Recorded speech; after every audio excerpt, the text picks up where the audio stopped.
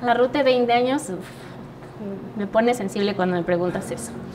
A la Ruth de 20 años, que se la crea, que a pesar de todo ella va a lograr sus sueños, va a tenerlos, sus sueños se van a ver superados, su vida va a ser mucho mejor de lo que ella imaginó en sus mejores momentos que iba a ser.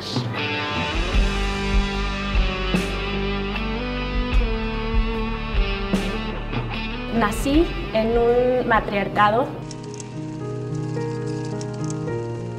Vengo de un linaje fuerte de mujeres y por ende ese compromiso social de poder seguir impulsando a más mujeres y también de poder abrir camino. Creo que para mí eso es algo muy importante y ha sido muy relevante, el abrir brecha. Me tocó ser la primera mujer en el área de carrocerías en General Motors. Nunca antes había habido una supervisora en esa área, pues por lo rudo.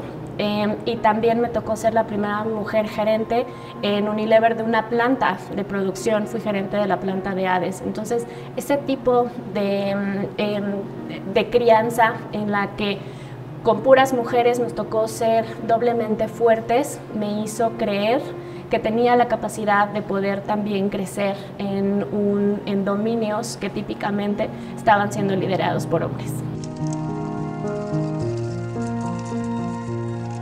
Siempre fui muy ñoña. Mi mamá, te digo, fue una mamá muy joven, me tuvo a los 18 años. Ella estudió medicina, entonces durante mi crecimiento ella se tuvo que hacer el servicio social, ya saben, todo lo que estudian los médicos. Entonces yo me crié con mis abuelos.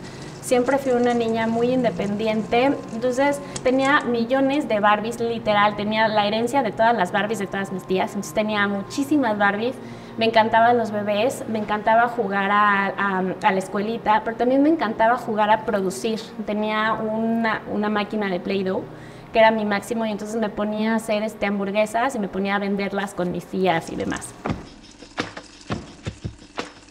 A los 14 años empecé a trabajar, sí por ganas de tener más, de crecer. Entonces estaba yo en la secundaria, en esta etapa en donde tú quieres poder tener cosas lindas, ropa y demás. Entonces finalmente dentro de mi familia siempre nos han enseñado la cultura del trabajo y del esfuerzo. Me dieron permiso de poder trabajar y a los 14 años empecé a trabajar. Era niñera en un salón de fiestas infantiles y la verdad es que me encantaba. Después, como ya también les platiqué, fui mamá a los 19 años, estaba en tercer semestre de la carrera prácticamente, entonces tenía que sacar adelante a una bebé en conjunto con mi esposo. Los momios estaban en contra, siendo un par de escuincles de 19 y 21 años, era muy difícil que nuestro matrimonio, que nuestra relación trascendiera.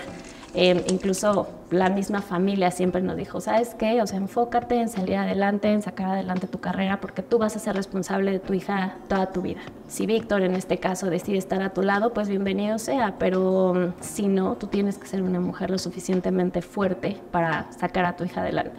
Y me enfoqué en eso. Afortunadamente, el hombre que elegí es mi compañero de vida, es mi mejor amigo, el amor de mi vida, y decidió también caminar a mi mano y salir adelante los tres.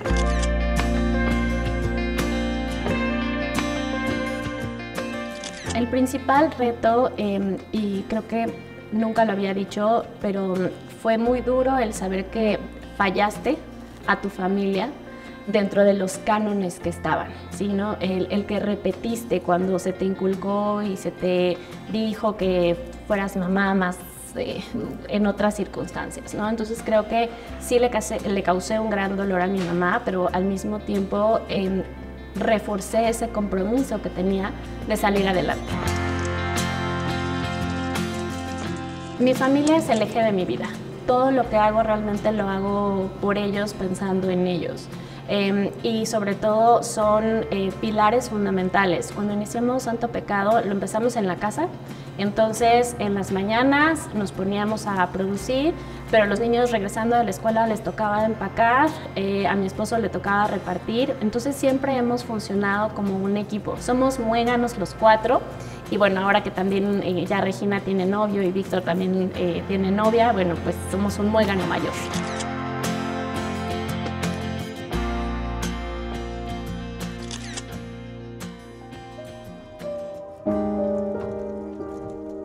pasé una depresión muy fuerte, justamente en esta ruptura de la marca anterior a la creación de Santo Pecado. Estuve en una depresión y creo que a veces tratamos de... somos una cultura de fiesta, en que todo está bien y no, a veces dejamos a un lado las emociones. Y algo que aprendí es, está bien estar mal. Entonces, he tomado terapia, yo creo en los psicólogos, creo en otro tipo de terapia holística. Justamente en esta depresión me acerqué a muchas áreas energéticas, holísticas.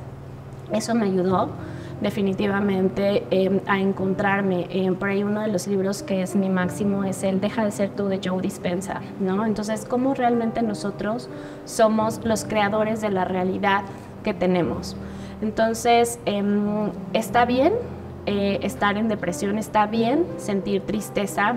Finalmente, los sentimientos, así como en la película de Intensamente, todos los sentimientos son necesarios en nuestra vida para que logremos encontrar esa fuerza, ese equilibrio, pues todo lo que nos hace ser humanos.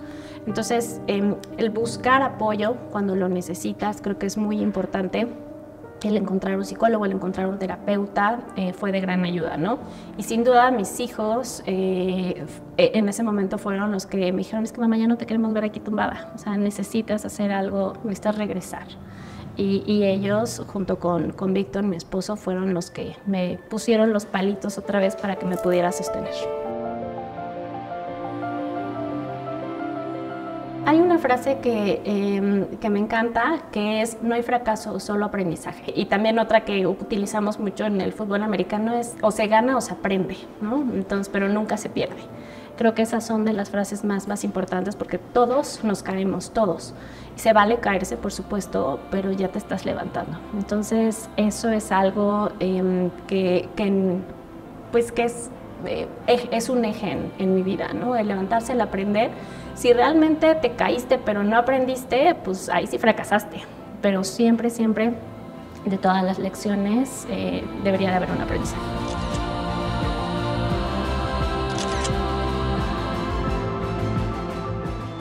Híjole. Ruth Santana, apasionada de la vida.